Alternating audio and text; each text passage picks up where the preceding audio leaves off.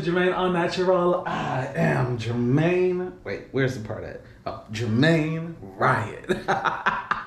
So as you saw by the title, we are getting into some history. We're getting into the history of the wash and go, the style that has been the talk. Like, it's always been controversial because some have centered it as the center of texturism within the natural hair community. A mess. It's a hot mess, and she knows it though.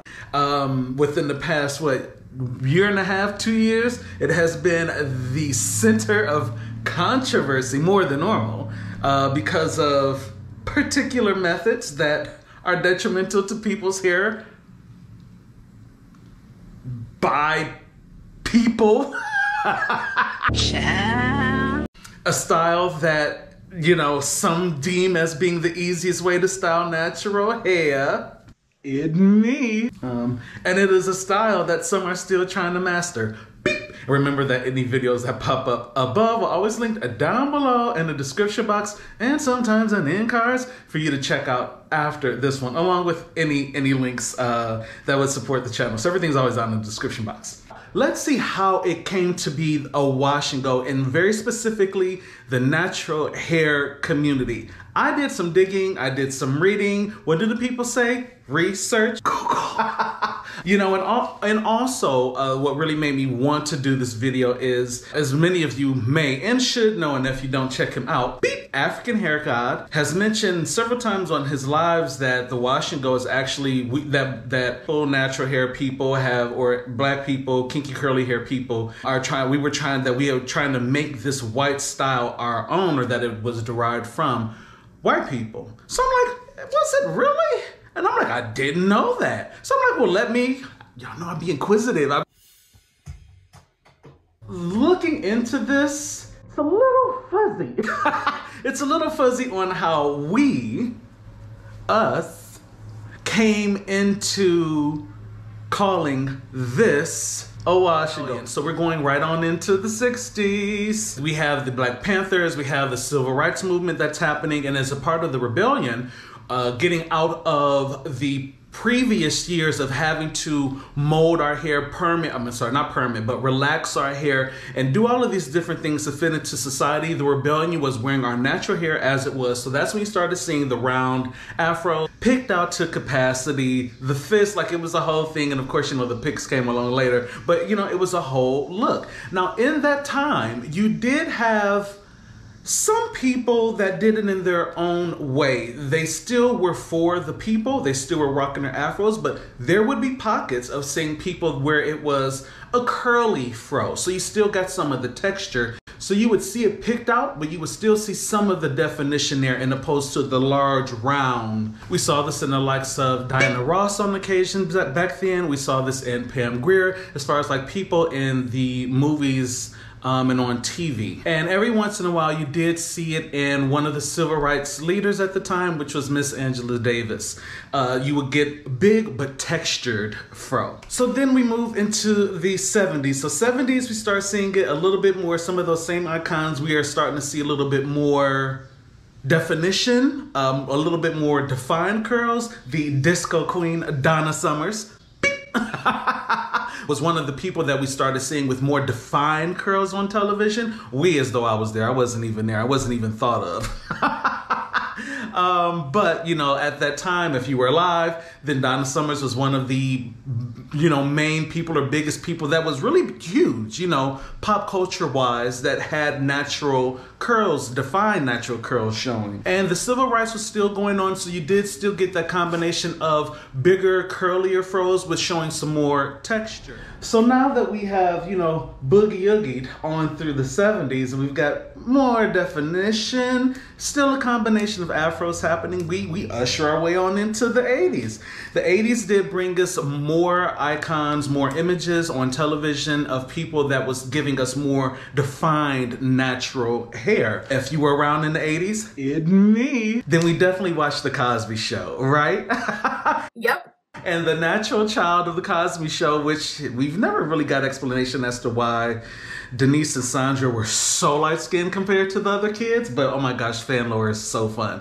But we got to see Denise Huxtable, aka Lisa Bonet, rocking natural hair. Now, we didn't see that until season 3 when she had the natural hair. And with the older sister, Sandra, aka Sabrina LeBeau, we didn't see her natural curly hair until like a season or 2 later, like season 5, season 6, something like that, later into the 80s. So we're seeing it more on television now, and I'm sure that there are probably others that I just can't think of right now, but those were the ones that popped to my head more immediately. So now we are moving into our hip-hop parade. Oh, the 90s. Hip-hop is coming in. Of course, with every generation, the hairstyles are, changing. The trends are changing. So the 90s, we got a lot more box braids, but natural hair was still in the mix of everything. And between the 80s and the 90s, between the 70s and the 80s, actually, the folks who were giving us more definition, and you did see it also in the 90s, it went from being called an afro to just a natural, is what it was called. It was a natural. Oh, you've got a natural. I know that because I've had people comment on my hair that were older, and that's what they called it. They referred to it as a natural. So I'm like, oh, okay, it's kind of that spoken word of history. Of learning things and how they were, how they were called or what things are called at the time. And I've gotten that more than one time when they're like, oh, I like your natural. Always an older person that has said that to me. So I'm like, okay. So it was not always an afro, but at some point in time, it turned into a natural. The natural. So now that we are in the 90s, we're starting to see a lot more natural hair in our with images on television, with artists. We have Khalees, who's to date, hair is still iconic. We had Freddie, aka Cree Summers, on A Different World. We had other stars like Tia and Tamara, pockets of Hillary and Ashley Banks on The Fresh Prince. And if you were a little bit older, you got small pockets of also from Saved by the Bell, Lark Voorhees. Every once in a while, in the early, like the first season, she rocked her curly hair. Her used to be so cute. And then, scrunchies. Curly hair and scrunchies. So we started seeing imagery a lot more. It started to become a lot more of a common thing. And even still, like, I remember going to school with people that rocked their natural curly hair. Not everyone was always mixed. My mom's neighbor across the street, I think her mom was very power to the people, very black centered. So she had a TWA like my entire childhood. Her oldest daughter, did have natural hair, like her natural curls, the big curly fro sometimes. And there were a few other people that were around as far as in my community that I saw that were rocking their natural hair. Again, I live in Detroit. Like, there are a few blacker cities for as long as it has been black than Detroit. So we're getting more representation. But again, there was no name. It wasn't called a wash and go back then. It was still the natural. Now, before we get too far ahead of ourselves, as we into the 90s, some of y'all just arriving here. Before we get ahead of ourselves, let's go back a little bit, because there is a alternate reality that was happening at the same time as this, which is where I think some of the confusion and where the origin gets fuzzy. Picture it. 1960-something, somewhere in Europe, a young man by the name of Vidal Sassoon was an up-and-coming hairstylist, also one of the, if not the, most famous hairdresser in the world. He is the creator of the 5-point haircut. He also is the creator of, not necessarily the creator of the bob, but the way he cut his bobs, it became known as the Sassoon bob. So, it's a big thing when a whole hairstyle gets named after you, and when you are being flown out here and there to cut very famous stars' hair for movies and television. One of my favorite movies, which is Rosemary's Baby. He actually cut Mia Farrow's hair. They flew him out specifically to cut her hair because they wanted something iconic and edgy, and that kind of fit the role of the character. So they flew him out to cut her hair. Wow, didn't they just cut this grass like 2 days ago? And it's too hot in the space to have the window closed. Sorry, there's going to be background noise. I'll try to reduce it.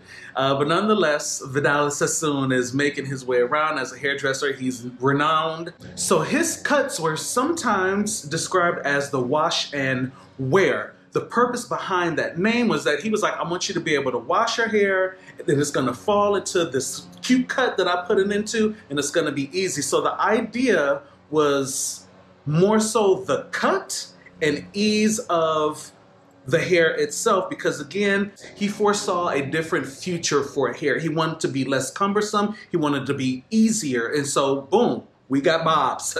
Interestingly cut shea bobs all over the place. He was like, let's make it easy. Let's make it unique. We're about to cut these up. So it was the wash and wear. And of course, I'll have links to everything that I've read down below so that you can read them for yourself if you want to. And of course, if you have any additional information, leave a comment. Let me know if you know something that I ain't said yet. So that's where that came from. And then as he's becoming more and more popular and he's becoming bigger, you know, he's like, well, I should probably create some hair products too. One of the products in the early product stages of Vidal Sassoon was a 2-in-1 called Wash and Go. What's with the 2 bottles? Gonna wash your hair twice? Funny, it's shampoo and conditioner. And that's where I think everything it's gotten tangled to this point. And it was just named Wash and Go because, of course, you wash and it's a 2-in-1. The ideal is that you wash and condition your hair and you're all set. You don't have any extra steps. Great hair, no dandruff, just wash and go. Now, we do know that that don't work. So the name wasn't about style. It was more so about the product and making wash day easier. And that's quoted. Is that quoted? I think it's quoted. It's quoted that way? I think so. So that's a part where that came from. So now let's fast forward. So now we're entering into the 2000s. We into Y2K. Cell phones are becoming a thing. Cell phones with cameras are becoming a thing. Blurry cameras become a thing. And the people, the internet is happening and the people are on the YouTube. So we're in the early mid 2000s. We're looking at people like Narada, AfrikanHairGod, Maxodo, Black Onyx. I wasn't on YouTube at that time, so I know that there are a lot of people at that time, that 2007, 8, and 9, that were the pioneers of getting on camera and showing us how to style and work and create products for our natural hair. So everyone in that time, you know, the videos are starting and they're like, I'm gonna attempt a wash and go. I don't, you know, no one talks about the origin of it. It's just they were doing braid outs, twist outs, and they were doing wash and goes. We just see our trendsetters are on YouTube. They're showing us how to do our hair, how to style it, what they're doing it. We're getting the early stages, the beginning of product reviews and you know, they walked so that we could run. But you know, we jumped into wash and goes. Bianca Renee was also a little bit around that time as well. So, you know, we have that there, but there's really no real explanation as to why they were calling it wash and goes. And you know what? Narada might watch this. Narada, why do you call it a wash and go? Where do you hear it from? Who told you that?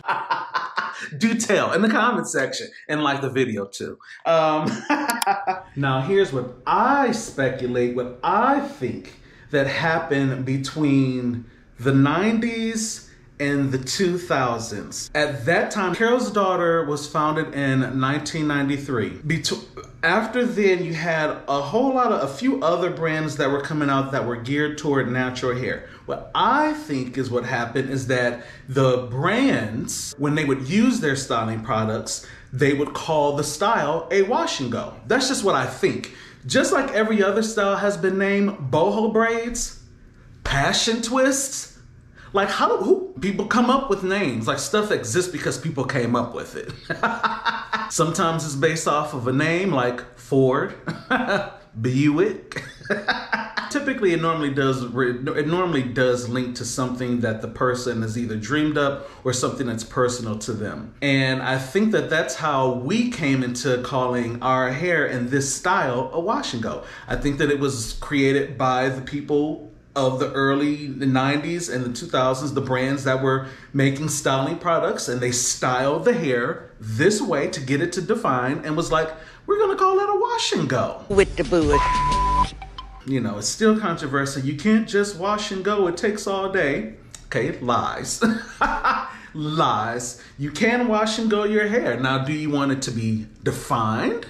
And how defined do you want it to be? Because you can shampoo and condition your hair and throw a leave-in and an oil in it. That's a wash and go. You can wash and condition your hair, throw a curling cream in it and an oil and get definition. That's still a wash and go. And it don't take all day to do. I've done it. I do it all the time when I'm not recording. It takes me 1.5 hours to 2 hours depending on what I'm doing. Like, it don't have to, it's not an all-day process. And that's with, you know, also that's including dry time. Beep. Oh, and remember that I've got that, it'll be linked down below. My link for the Maxodo Max 1 Pro hairdryer. The code 30 Jermaine ends tonight. So make sure you get on that. It's a really good dryer. You can stack the coupon with the Amazon coupon. Stacks on stacks. So yeah, make sure you get on that. Ends tonight. I'll have the link down below. I think that that's how we got here. There was nothing that said officially this is called a wash and go. You know, just like we call twist outs. Well, where did we get that from? Who took to it? You know, people have been braiding hair forever, but who took the twist out first and was like, oh, this is gonna be a style. I'm gonna call it a twist out or a braid out. I really think it's a marketing thing from the brands, but it could have just been that someone called the style that and it took. To sum it all up, where did the natural hair community get the name wash and go from? I don't know. I don't know. It's not really hard, clear evidence of how we adapted this style and called it a wash and go. It's not, there's nothing cut and dry that says that we deemed it as this. There's nothing. I can only speculate, put pieces together on what makes sense with time and experiences and hearing things and seeing things, and I pieced it together, and this is my conclusion that I have come up with. Now, if you have your own conclusion, let me know in the comments down below. If you got something that'll date it or say, hey, I know X, Y, and Z happened on this day, and provide receipts, because I'm gonna always ask, well, where did you learn that from? Or where did you get that from? Because I like to. Did you hear the term the natural by older people referred to when you had hair like this? Because that's how I originally knew it, as a natural. Yeah, let me know. Give me thoughts and opinions down below in the description box. In the meantime, we're gonna keep walking our wash and goes, or some have actually started to get away from that name. Just because they, you know, people, again, it's not a wash and go. It's more to it. Now, some have started to get away from the name wash and go because they're like, it's not a wash and go, which if you do it right, it really can be. And I guess people are like, well, you have to detangle. Well, people with straight hair get tangles in their hair, and they have to detangle their hair too sometimes. And also depending on how they have worn it, it may be tangled or matted.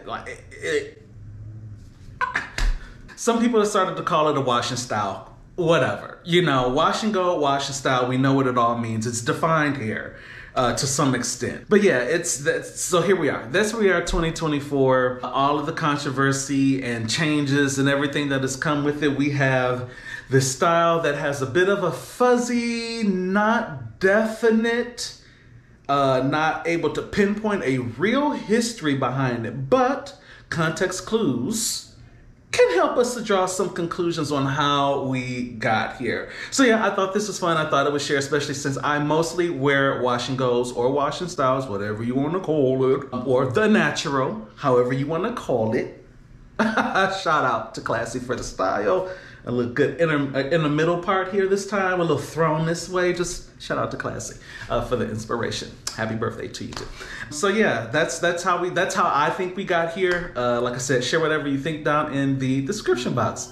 All right, make sure that you like this video, press the red subscribe button. You know, I've always got something to share. I've always got something to share. Feel free to share this out as someone may find this interesting. Oh. And I did see another video. It was a short on it was the same thing, like how did we get to wash and goes?